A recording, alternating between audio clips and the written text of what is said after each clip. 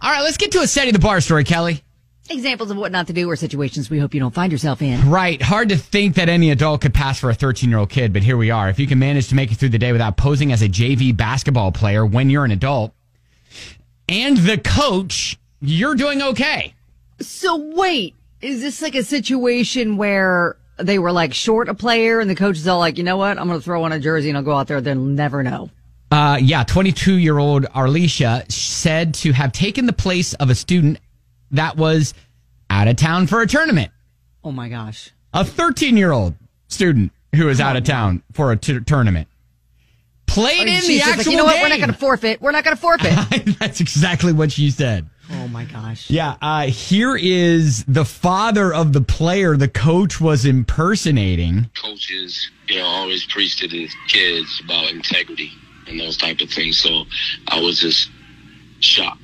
I just need, an apology, because I haven't yet received one. Yeah. No one apologized to him.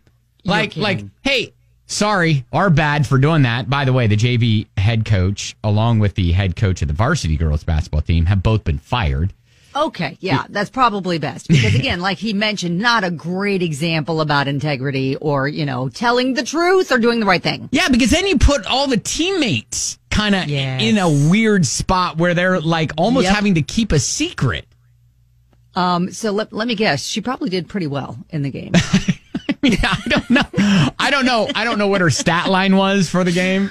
I'm fairly confident she probably dominated. Right. So if she's a basketball coach, she's probably a pretty decent player. Mm-hmm. And then, you're an adult playing against 13-year-olds, probably dominated. Right. So again, if you can manage to make it through the day without posing as a JV basketball player when you're an adult, and not only an adult, but the actual coach of the basketball team, then you're doing okay. Come on now, let's do better for these kids. Yep.